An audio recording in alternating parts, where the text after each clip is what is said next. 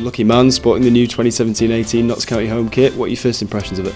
Yeah, I really like it. There's a couple of boys here, and yeah, we all are quite keen and looking forward to wearing it first game of pre-season.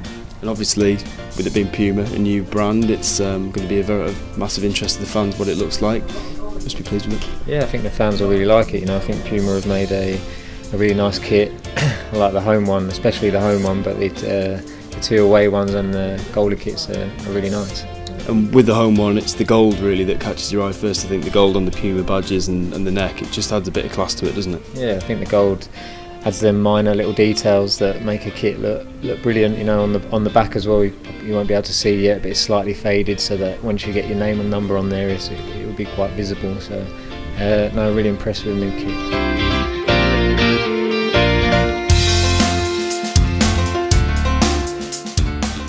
I'm Collin, you're sporting one of 3 of your new kits for the 2017-18 season. What do you make of them? Yeah, good. I like all 3 of them. Different colours and yeah, nice quality kits here. Obviously Puma, first kit we've had from them. It's all looks great, doesn't it?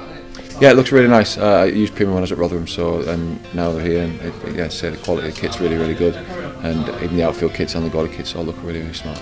So we're obviously used to seeing you play in front of thousands of people every Saturday, but I think coming in and doing a kit launch shoot, there's a different sort of pressure, isn't there? How do you handle the heat under the cameras and the lights? Yeah, there is different pressure. You know, you got a few of the lads giving you a bit of banter as well on the side, so you just got to get on with it, focus and get on with it, really. Yeah. So Elliot Hewitt modelling the away kit, that looks very smart on as well, doesn't it? The blue one. Yeah.